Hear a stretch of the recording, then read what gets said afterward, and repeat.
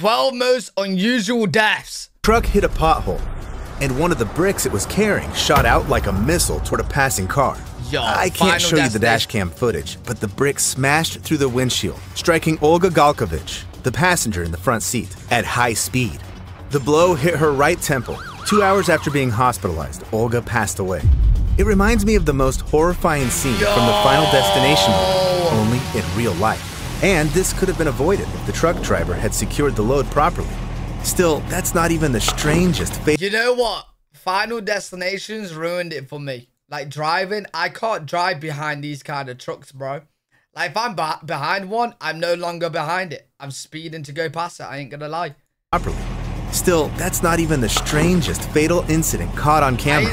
I've compiled a list of the most bizarre tragic events for you. But first, a heads up. As always, viewer discretion is advised. The year 1984, a beetle infestation ravaged. You know what? I don't agree with people speeding, bro. But that is the only time in my books you're allowed to speed. I think cops should understand as well. Is when you're going past those trucks, mate. Like, I don't care, bro. I do not care. If I'm behind it and I'm going past it, I'm flying. I'm like a race car driver going by that. Hundreds of acres of Colorado forests. The Colorado State Forest Service hired an experienced pilot, James Jebb, along with his assistant, Ronald Hugh Willman, to film the aftermath from above. So on August 10th, they mounted... Yo, Chris, that's not a good reason, bro. I speed by one a few days ago for Louwood 2.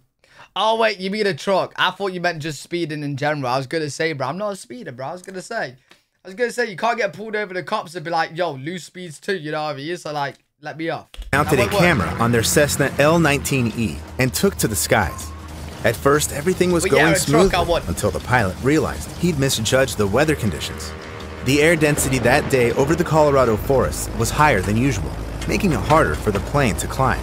The pilot tried 3 times to regain control and gain altitude, yet the plane began spinning uncontrollably, spiraling down. James and Ronald crashed to their deaths. The wreckage and their bodies weren't found until 3 years later. The camera, however, captured these final moments before the crash. It wasn't until 20 years after the tragedy that the families of the deceased decided to release this footage, hoping it would serve as a reminder to other pilots of the importance of thorough pre-flight checks. Now, it's not just in flight that we need to stay vigilant. Even a simple car ride requires attention. The year 2017. Yo, I actually hate seeing the plane crashing ones because I'm actually scared of planes, bro. I hate seeing them. 23-year-old Sitora Baratova, a resident of Tatarstan, was live streaming on social media. There's nothing wrong with wanting to become internet famous. But in Sitora's case, there was one critical detail. She was live streaming while driving her Daewoo Matiz. The girl was singing along to the music playing from the speakers, asking her viewers what they were up to, and every 3 to 4 seconds, she glanced at her phone, hoping to see the comments. Suddenly, Sitora veered off the road. Her light smile vanished, replaced by fear in her eyes. She tried to steer back onto the road, but failed. The phone started shaking violently, and you could hear a scream and the brakes screeching in the background. That's because she had driven into oncoming traffic and collided with the Paz bus, which crushed her car. The final moments of the live stream. Louis be scared to fly to America, take a cruise there? No, I've flown loads, bro. I don't even know how many times, more than 20 times. I will go on planes, but I'm still scared of them, you know what I mean? But I will go on them. Show her body hanging out of the right side door window. Sitora lost her life on the spot, while the bus driver and 1 passenger were injured. This happened just 1 minute after she started the live broadcast. That's why you gotta pay attention. Moment, several of her friends were watching the stream, never expecting to witness their friend's death online. Why you gotta pay So attention? never get distracted by your phone while driving, or you might end up harming yourself and others in the chase for likes. This isn't the only gruesome story where someone risked their life for an exciting video. A 29-year-old man stopped by a construction site to film a building demolition. Suddenly, debris flew straight at him. And I'm not even talking about the man in the shot, but about the cameraman. From the video, it's clear he didn't realize the danger. And Wait. How do you not realize the danger? You stood there looking straight at it, bro. Like, you're there looking... Like, what are you doing? It's clear he didn't realize the danger, and the workers didn't warn him to stay out of the danger zone. Usually during demolition, a barrier should be set up, But if there isn't one, the safe distance you should keep is about twice the height of the building being demolished. The injuries this man sustained were too severe, so this footage was captured just— Yo, I'm not being funny, bro. But who in their right mind think this is okay to stand at the demolition zone? Like, bro, you're risking it a bit too much, mate. Just moments before his death. It looks like something out of an action movie. Yet the next video resembles a scene from an epic blockbuster even more. The year 2022. The US 75— Wait, did that attack the cameraman and not the guy in front? It looks like something out of an action movie. Look. Yet the next video— Gee, the cameraman got it as well, bro. Cameraman got it as well, bro. Resembles a scene from an epic blockbuster even more. The year 2022. Damn. The US 75 overpass in Fairview, Texas was packed with traffic, including an 18-wheeler with a trailer. Suddenly, it collided with another vehicle and burst into flames. Bro, what is this? The blazing truck spun out of control. Another car's dash cam captured terrifying footage as it flew over the concrete barrier and plummeted onto the street below. The black smoke was visible for miles. The driver passed away instantly, and Fairview and Allen first responders worked to secure the area for other drivers. It was the cameraman that died, not the guy in front? Oh, okay, yeah, okay, fair enough.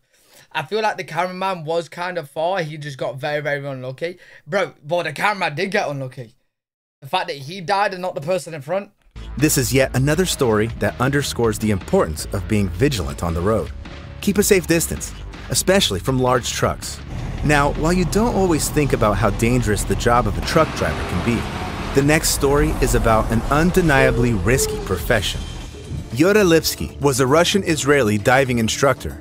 On April 28, 2000, he dove into the infamous Blue Hole, located off the coast of Egypt in the Red Sea. Oh, that's pretty. This underwater sinkhole, a full 110 meters deep, is the deadliest in the world. Oh, never mind. Estimates suggest between 130 to 200 divers have perished here, earning it the nickname Divers Cemetery. Okay, why and would yet you go no there, one then? has been able to pinpoint why tragic incidents keep happening here. I know, there's aliens down there robbing them and killing them. Despite this, the Blue Hole 100%. is a dream destination for thrill seekers who love to take on challenges. Yuri Lipsky was confident in his skills, but during his descent, something went wrong. For some reason, Yuri was descending too quickly and couldn't slow down.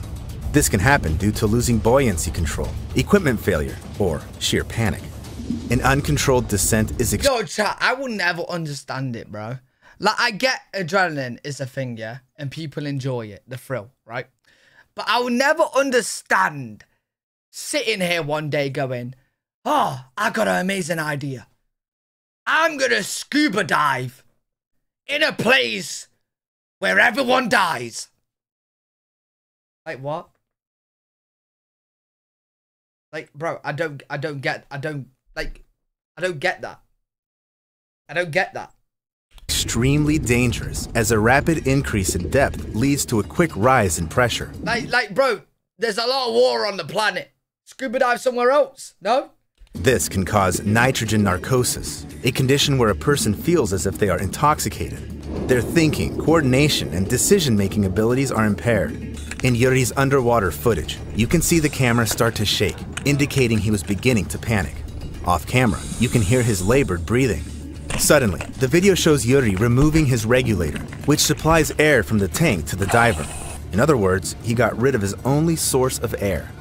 But why? It then becomes clear that he was probably trying to inflate his buoyancy compensator with the air that was probably left in his tank.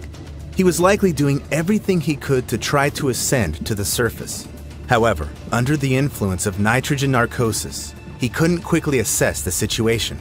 Yuri was consumed by the Blue Hole. The fact that all of this was recorded on a camera that should have stopped working at depths below 75 meters made his death one of the most famous diving fatalities in the world.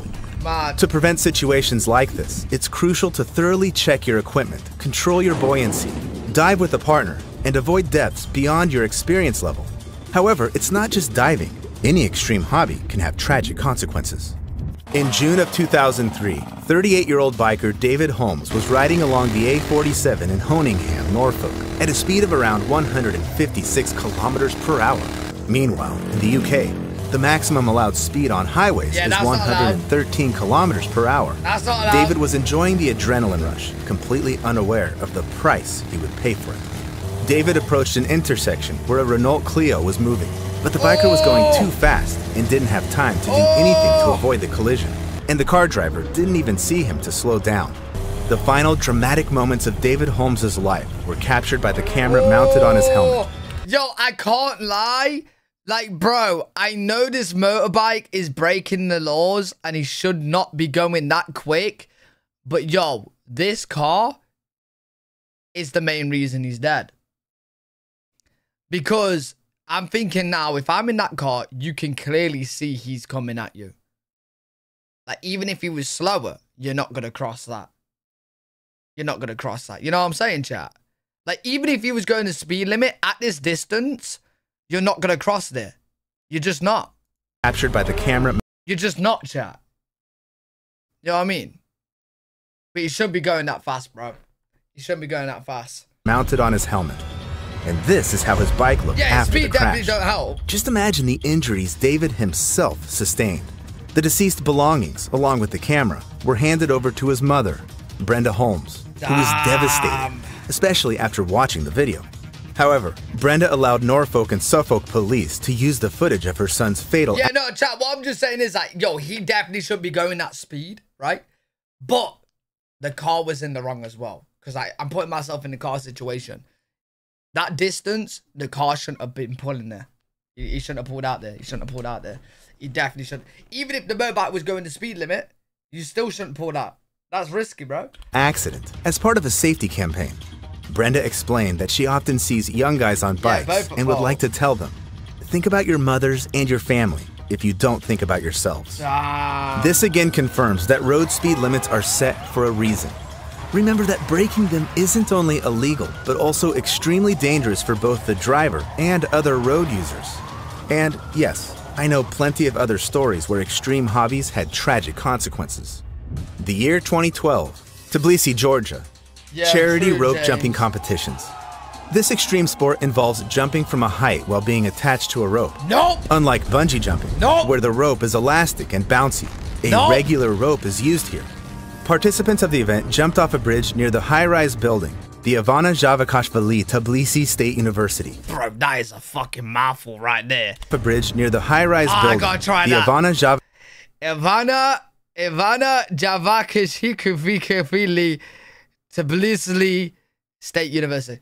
Javakashvili Tbilisi State University. Jesus, the bridge is 50 meters tall. Golga Galatiani was frantically passionate about jumping and even considered a veteran of the sport. He attended the competition with Miriam, a girl he had been chatting with on Facebook for a long time. She was fascinated by his bravery and that Goga wasn't afraid to leap into the abyss from great heights. Bro, where's he just gone dead? Bro, I've never bungee jumped, but surely you're not meant to like swing like that. What if he hits under the bridge? Fascinated by his bravery and that Goga wasn't afraid to leap into the abyss from great heights. Suddenly, he suggested Miriam to jump together, saying it would be so romantic. The girl agreed. The couple wasn't worried about their safety, as the jumps were organized by experienced thrill seekers from the Extreme team, led by the legendary mountaineer Budzina Gudzabidze, who had climbed Everest several times. However, it's unclear how they allowed the couple to jump together on a single rope, which is a severe violation of safety rules. Goga and Miriam stood on the bridge railing. The climbers attached the main and safety ropes to them, checked the braking equipment, and the couple embraced and smiled as they leaped off the bridge. Yet when Goga and Miriam reached the very bottom, the rope snapped, and so did the safety rope. Instead of hanging above the ground, both thrill seekers fell onto the massive rocks of the dried-up water channel below. Miriam lost her life instantly, while Goga passed away after the ambulance arrived. As it turned out, in recent years, tandem jumps from this bridge have become a popular pastime among Tbilisi's youth. Lovers tested their feelings and trust in one another this way. Hey, yo, fuck that. Bro, I ain't doing it by myself. Never mind with my partner. Bro, you mad? You mad? Crazy. Bro, if Izzy came up to me and said, oh, I want to do this really romantic thing and go bungee jumping, I'm saying to her, find a new boyfriend. You really want to do it that bad? If you want it to be so romantic, go with someone else. I don't give a fuck. I'll record it. I'll record it. Go. Have a great time. Still, tandem jumps are more dangerous due to the increased load on the equipment. Hell no. With that being said, experts determined that the rope at this location could withstand a load of up to 5 tons. The safety ropes and braking belts were also supposed to help avoid tragedy. But why they failed remains unknown. Badzini Gudzabidze, the owner of this jumping business, stated that he was ready to take full responsibility. So think twice before risking your life, because safety is not guaranteed, even with Yo, listen, bro, I wouldn't do bungee jumping, yeah? But if I had no choice and do it, I'm definitely doing it over water, bro. Bro, people that do it over land are just fucking crazy. Because over water, like, I get it, bro. Like, if you hit water wrong, it's like hitting concrete, yeah? I know people is going to say that. But you have more of a chance surviving. You have more of a chance surviving. You know what I'm saying? You have more than concrete, mate. So think twice before risking your life, because safety is not guaranteed, even with professional equipment and well-known instructors. Extreme sports always carry an element of risk, but sometimes death awaits even those who just came to enjoy the spectacle. The year 2023. 63-year-old Wagner Rubens attended the Atópolis Aviation Music Festival in Sao Paulo, Brazil. Among the many attractions, he chose the Air Acrobatics Show.